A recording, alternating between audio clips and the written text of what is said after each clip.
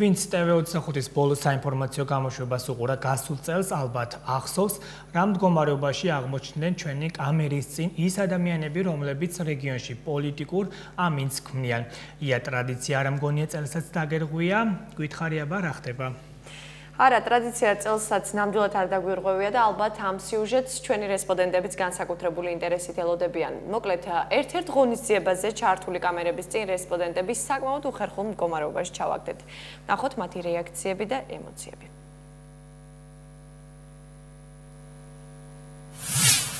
7 იანვრამდე ღონისძიებები გაგრძელდება. მართლა? ეხა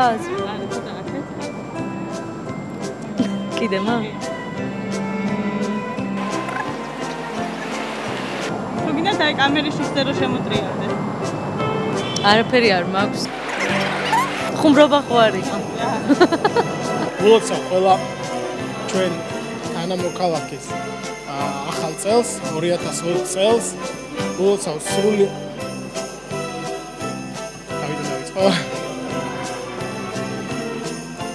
სრულიად საქართველოს ულოცავ.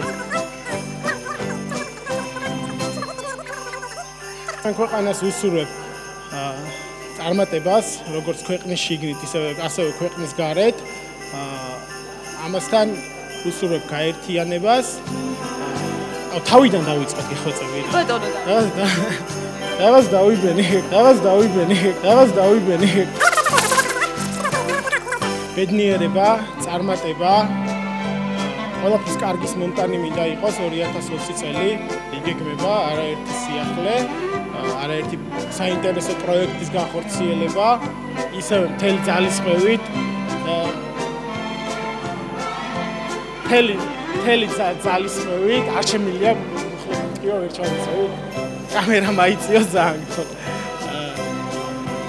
ისევ იმ ძალისხმევით, რაც ძალისხმევითაც აქამდე მუშაობდით, ვიმუშავებთ და 2020 წელი იქნება იმაზე კარგი და წარმატებული წელიწადი, ვიდრე იყო წინა წლები და ჩვენ ამისთვის ძალღონეს არ დავეშვა.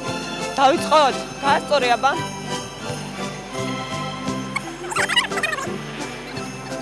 ბატონო მერაბ, შეგიძლიათ, აუ, ბალანს ვერ ვასწორებ. არა, პირიქით რომ გაიხადოთ და შებრუნდეთ, შეგიძლიათ რომ ბალანს გაასწორებთ. ხო, გაიხადეთ და რა ვქნათ ისე უხერხულ სიტუაციებში აღმოჩნდებით ხოლმე.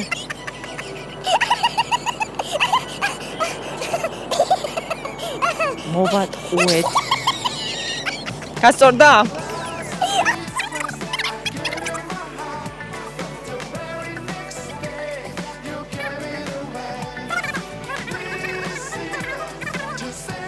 ხმარ გმესვის და ცოტა ხმამაღლა რომ ისაუბროთ. სრულიად საქართველოს. ამაზე ხმამაღლა რა გაილაპარაკოს რა არ გესმი.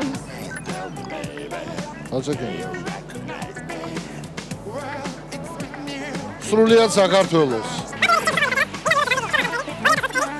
2020 წელი ყოფილი იყოს ბედნიერების, განვითარების და წინსვლის წელი, რომ მიგვეღწიოს სულიერ სიმშვიდეს და განვითარებას. ძალიან ბევრი ინიციატივა გვექნება 2000 მე გავაგრძელოთ თუ უბრალოდ განათლების, კულტურის, სპორტისა და ახალგაზრდობის პროექტების მიმართულებით ძალიან ბევრი ინიციატივა გვექნება 2020 წელს, როგორც ფორმალური, ისევე არაფორმალური განათლების კუთხით, რომლის პრეზენტაციებსაც უკვე იანვარში გავაკეთებთ და საზოგადოებისთვის ძალიან მალე გახდება ცნობილი. დავიწყოთ აბა. დავიწყოთ თორე ეჩქარებად. ესე იგი, როგორ მიულოცავ ახალ წელს, დამდეგ 2020 წელს მოსახლეობას და რას უსურვებ აქ მცხოვრებ? პირველ რიგში უსურვებ ჯანმრთელობას, გაერთიანებულ საქართველოში ცხოვრებას, სიმშვიდეს, წარმატებებს, ისვლას, სხვა რა.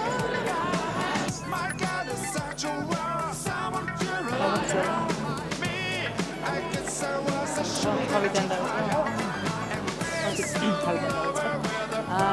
პირველ რიგში უსურვებ ჯანმრთელობას, შემდეგ აუცილებლად გაერთიანებულ საქართველოში ცხოვრებას, უკეთეს პირობებს, ნაკლებად გქონოდეთ საჭიროება სამედიცინო მომსახურების, იყვნენ ჯამრთელები და ხანგრძლივად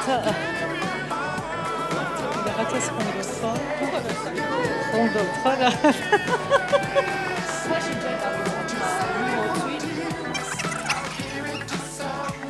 ულოცავ საქართველოს მოსახლეობა.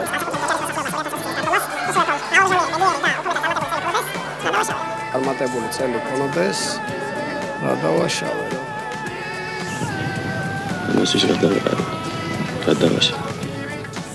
მრავალჟამიერი, ბედნიერი წელი, წარმატებული წელი, ისეთივე ენერგიული წელი, როგორც იყო 2019 წელი.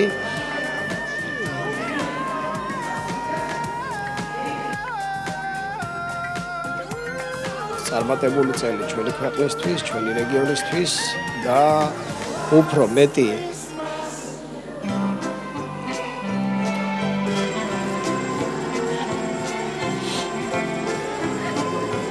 სადმე დრონი ხომ არ ტრიალებს და იქედანაც ხომ არ მიიღებს. ისევიდან არ გამოვიყურების, როგორც საჭიროა, მაგრამ მაინც. მადლობა პირველ რიგში ტურიზმის დეპარტამენტს, იმიტომ რომ ესეთი დაჯილდოება ნამდვილად მნიშვნელოვანია, იმიტომ რომ ორგანიზაციები, რომლებიც სერვისზე მუშაობთ, ნამდვილად კარგია. იმიტომ რომ გქონდეს სტიმული, იმიტომ რომ გავაკეთოთ საქმე და იმიტომ რომ მუშაობთ სერვისზე, რომ ავამაღლოთ ტურიზმის კულტურა. სანაპირო იქნება განახლებული, იქნება სიახლეები, პლაჟები და ბევრი კარგი პოზიტიური სიახლე გველის. კარგია ეს რომ ვიცით, იმიტომ რომ ბედნიერი ღიმილი გჭირდება ჩვენ. მინდა მოგილოცოთ, დამდეგი ახალი წელი, გისურვოთ წარმატება, ბედნიერება, ჯანმრთელობა და რა თქმა უნდა, მეტი ტურისტი ჩვენს რეგიონს და ქვეყანას. გეგმათ იქნება თუ არა ბევრი სიახლე 2020 წელს, იქნება თუ არა სიურპრიზი? 2020 წელს თუ თქვენ გულისხმობთ აჭარის ტურიზმის დეპარტამენტის გეგმას და პრიორიტეტს და მარკეტინგის საერთაშორისო ბაზარზე, მეორე გახალთ სერვისების განვითარება, ჩვენთვის მნიშვნელოვანია ბათუმში ჩამოსულ სტუმარს დავახვედროთ მაღალი კლასის ევროპული სტანდარტების მომსახურება, ამისთვის აუცილებელია სერვისების გაუმჯობესება, რაც შეეხება მესამე მნიშვნელოვან საკითხს, ეს გახლავთ ტურისტული პროდუქტების განვითარება, მნიშვნელოვანია ჩვენს რეგიონში შეიქმნას განსხვავებული, ერთმანეთისგან დივერსიფიცირებული ტურისტული პროდუქტები. 2019 წელი იყო გამორჩეული აჭარის რეგიონისთვის. ამ წელს ჩვენმა რეგიონმა აიღო ერთ-ერთი პრიორიტეტული, ერთ-ერთი გამორჩეული პრესტიჟული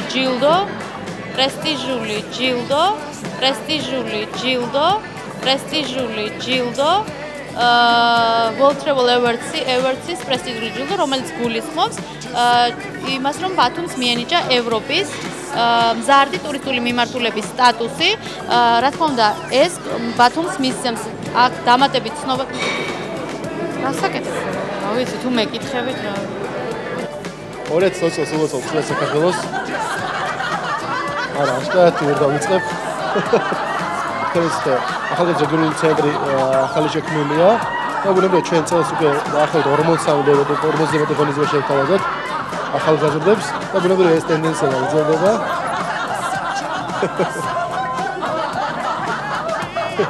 ეს ტენდენცია გრძელდება აუცილებლად. მინდა აღნიშნო, რომ ძალიან ბევრი გამოწვევების და მიუხედავად ჩვენ მოვახერხეთ, რა თქმა უნდა, თითოეული ჩვენთაგანის ჩართულობით და უზრუნველყავით წარმატებული ტურისტული სეზონი. მნიშვნელოვანია აღნიშნოთ, რომ ის პროგრამები, რასაც ახორციელებდა ტურიზმის დეპარტამენტი და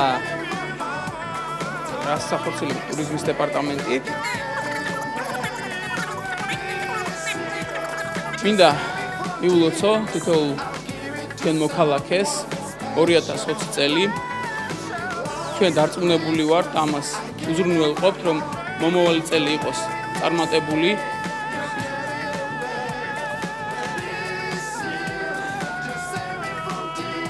You got it. გილოცავთ. ივსება სიყვარულისას მისი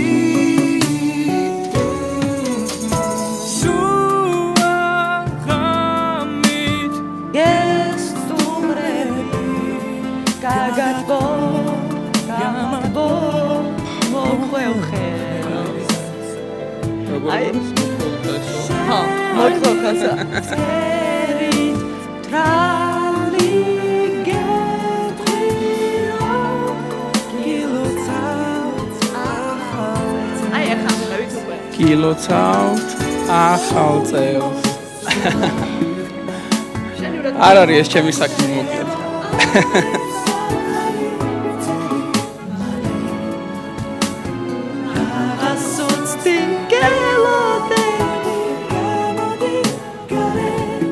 მღერის მოკლედ და მე ბოლოს ვიტყვი კილოცავთ ესე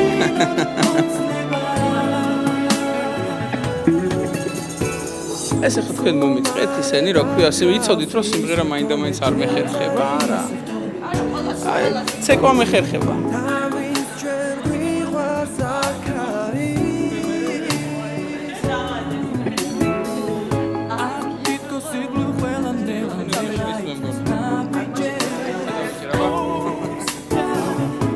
ახალი წელი შემო არ ხელი დაუქმნიო და სად უნდა დაუქმნიო